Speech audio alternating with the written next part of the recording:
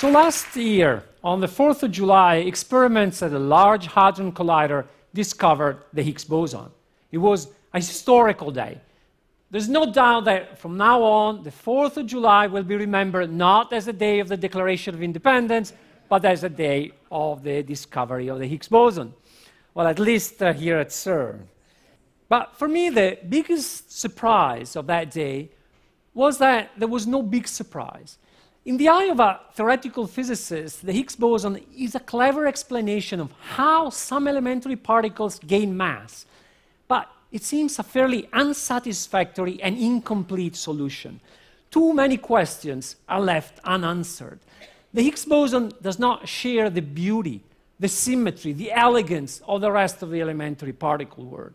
For this reason, the majority of theoretical physicists believed that the Higgs boson could not be the full story. We were expecting new particles and new phenomena accompanying the Higgs boson.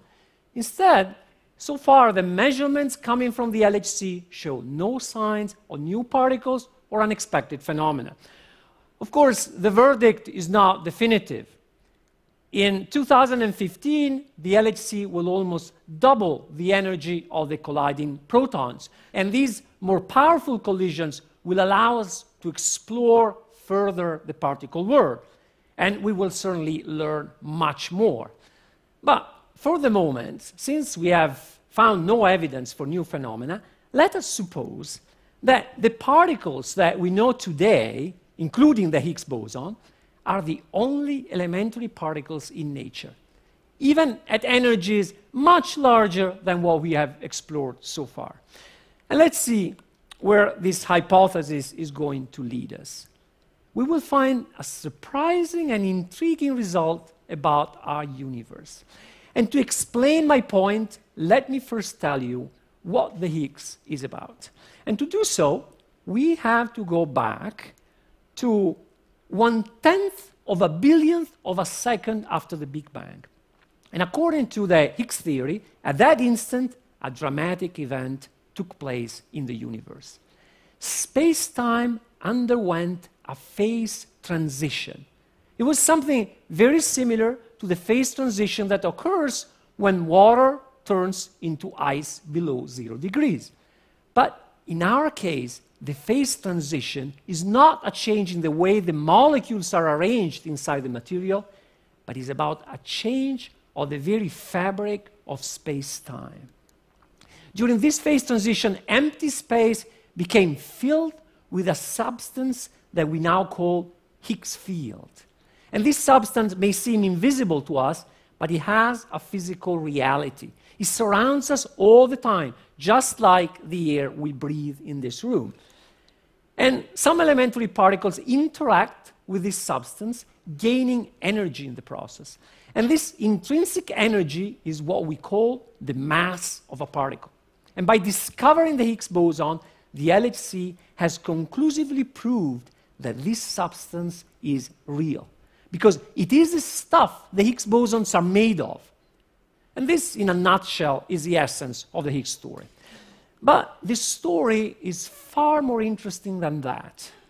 By studying the Higgs theory, theoretical physicists discovered, not through an experiment, but with the power of mathematics, that the Higgs field does not necessarily exist only in the form that we observe today. Just like matter can exist as liquid or solid, so the Higgs field, the substance that fills all space-time, could exist in two states. Besides the known Higgs state, there could be a second state in which the Higgs field is billion and billion times denser than what we observe today. And the mere existence of another state of the Higgs field poses a potential problem. This is because, according to the laws of quantum mechanics, it is possible to have transitions between two states, even in the presence of an energy barrier separating the two states. And the phenomenon is called, quite appropriately, quantum tunneling. Because of quantum tunneling, I could disappear from this room and reappear in the next room. practically penetrating the wall. But don't expect me to actually perform the trick in front of your eyes, because the probability for me to penetrate the wall is ridiculously small. You'd have to wait a really long time before it happens. But believe me, quantum tunneling is a real phenomenon, and it has been observed in many systems. For instance, the tunnel diode, a component used in electronics, works thanks to the wonders of quantum tunneling. But let's go back to the Higgs field. If the ultra-dense Higgs state existed, then, because of quantum tunneling, a bubble of this state could suddenly appear in a certain place of the universe at a certain time. And it is analogous to what happens when you boil water. Bubbles of vapor form inside the water, then they expand, turning the liquid into gas. In the same way, a bubble of the ultra-dense Higgs state could come into existence because of quantum tunneling. The bubble would then expand at the speed of light, invading all space and turning the Higgs field from the familiar state into a new state. Is this a problem? Yes, it's a big problem. We may not realize it in ordinary life, but the intensity of the Higgs field is critical for the structure of matter. If the Higgs field were only a few times more intense, we would see atoms shrinking, neutrons decaying inside atomic nuclei, nuclei disintegrating, and hydrogen would be the only possible chemical element in the universe. And the Higgs field in the ultra-dense Higgs state is not just a few times more intense than today, but billions of times. And if space-time were filled by this Higgs state, all atomic matter would collapse. No molecular structures would be possible, no life. So I wonder, is it possible that in the future the Higgs field will undergo a phase transition and through quantum tunneling will be transformed into this nasty ultra-dense state? In other words, I ask myself, what is the fate of the Higgs field in our universe?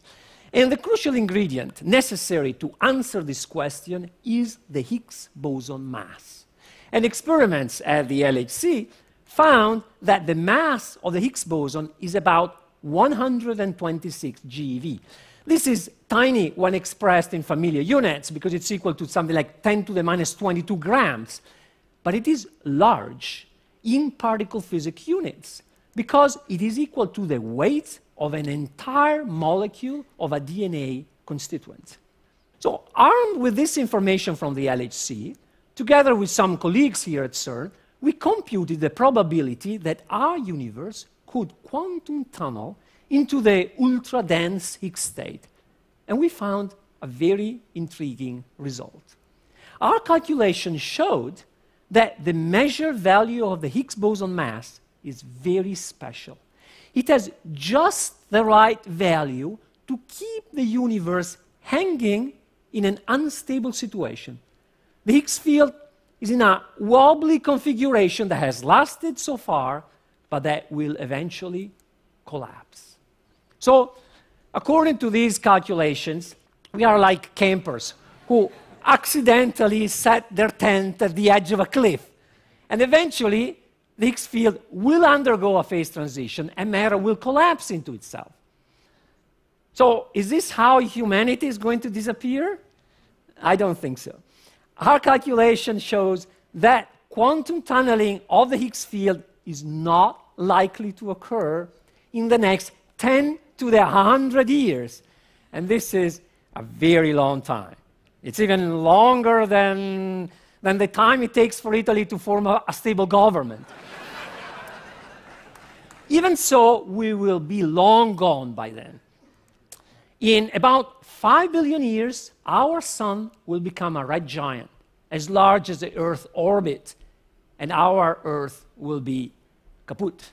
And in 1,000 billion years, if dark energy keeps on fueling space expansion at the present rate, you will not even be able to see as far as your toes, because everything around you expands at a rate faster than the speed of light.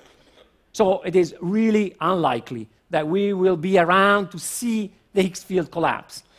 But the reason why I am interested in the transition of the Higgs field is because I want to address the question, why is the Higgs boson mass so special? Why is it just right to keep the universe at the edge of a phase transition? Theoretical physicists always ask why questions. More than how a phenomenon works, theoretical physicists are always interested in why a phenomenon works in the way it works. We think that these why questions can give us clues about the fundamental principles of nature. And indeed, a possible answer to my question opens up new universes, literally. It has been speculated that our universe is only a bubble in a soapy multiverse made out of a multitude of bubbles. And each bubble is a different universe with different fundamental constants and different physical laws. And in this context, you can only talk about the probability of finding a certain value of the Higgs mass. Then the key to the mystery could lie in the statistical properties of the multiverse. It would be something like what happens with sand dunes on a beach. In principle, you could imagine to find sand dunes of any slope angle in a beach. And yet, the slope angles of sand dunes are typically around 30-35 degrees. And the reason is simple. Because wind builds up the sand, gravity makes it fall. As a result, the vast majority of sand dunes have slope angles around the critical value, near to collapse. And something similar could happen for the Higgs boson mass in the multiverse. In the majority of bubble universes, the Higgs mass could be around the critical value, near to a cosmic collapse of the Higgs field, because of two competing effects, just as in the case of sand. My story does not have an end, because we still don't know the end of the story. This is science in progress. And to solve the mystery, we need more data. And hopefully, the LHC will soon add new clues to this story. Just one number, the Higgs boson mass. And yet, out of this number, we learn so much. I started from a hypothesis that the known particles are all there is in the universe, even beyond the domain explored so far. From this, we discovered that the Higgs field that permeates space-time may be standing on a knife edge, ready for cosmic collapse. And we discovered that this may be a hint that our universe is only a grain of sand in a giant beach, the multiverse. But I don't know if my hypothesis is right. That's how physics works. A single measurement can put us on the road to a new understanding of the universe, or it can send us down a blind alley. But whichever it turns out to be, there's one thing I'm sure of. The journey will be full of surprises. Thank you.